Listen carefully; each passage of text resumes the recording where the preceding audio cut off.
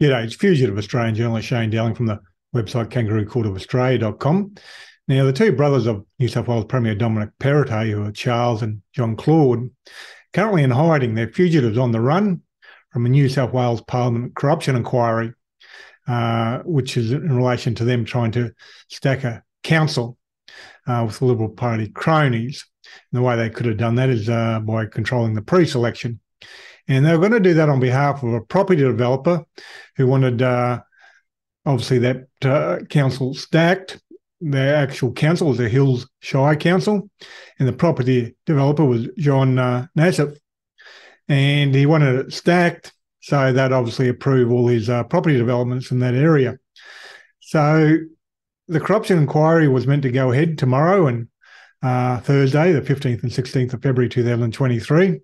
But it's looking like it'll have to be cancelled because they wrote to them requesting them to show up, and neither of them responded. So they issued subpoenas, and they haven't been able to subpoena them serve them the subpoenas because they're hiding.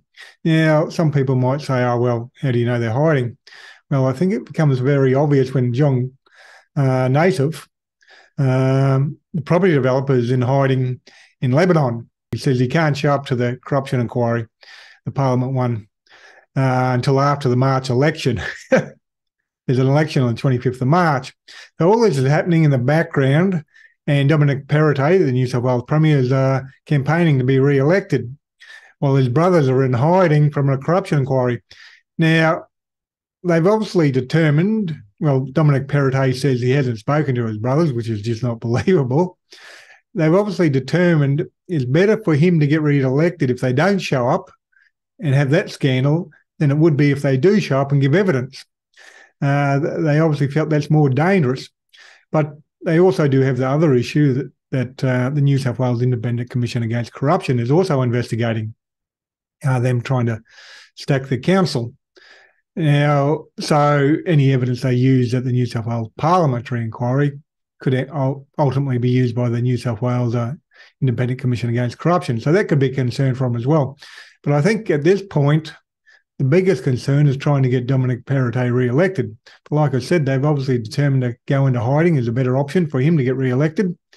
So it must be pretty damaging. Now, the evidence all come out last year, July last year, I think it was, 2022, and New South Wales Liberal Party politician blew the whistle. So it's very powerful evidence, and there was also a Four Corners story on it. New South Wales ICAC are investigating. They are fugitives on the run in hiding. I've had it confirmed. It's roughly 11:30 Queensland time. I've had it confirmed. They haven't been able to serve them the subpoenas at this point to show up to the inquiry, and they haven't notified the inquiry that they intend on showing up.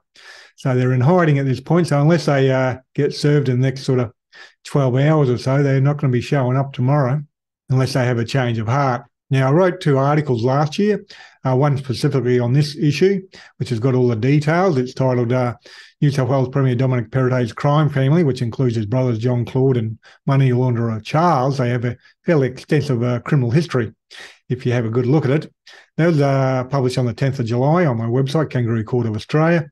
But a few days earlier, I also published another one, which is worth having a look at, especially election time. New South Wales Premier Dominic Perrottet and his puppet master, Michael Photius, the lobbyist who controls the New South Wales government. I published that on the 29th of June last year.